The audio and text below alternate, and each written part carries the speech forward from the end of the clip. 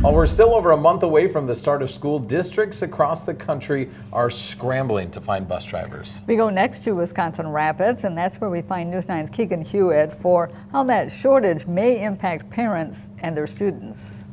Here at the Safeway Bus Company, they are experiencing a lack of drivers, and it's having an impact. Bus companies all over the country have been dealing with a shortage of drivers since the COVID pandemic.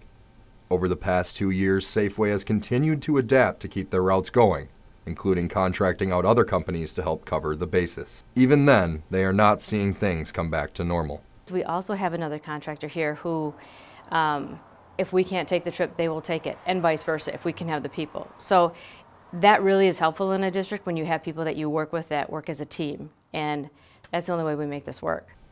The state has also stepped in to help local bus companies by adapting the commercial driver's license test for school bus drivers only.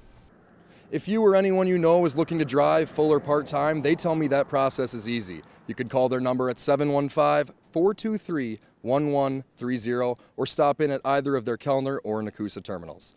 In Kellner, Keegan Hewitt, News 9, WAOW.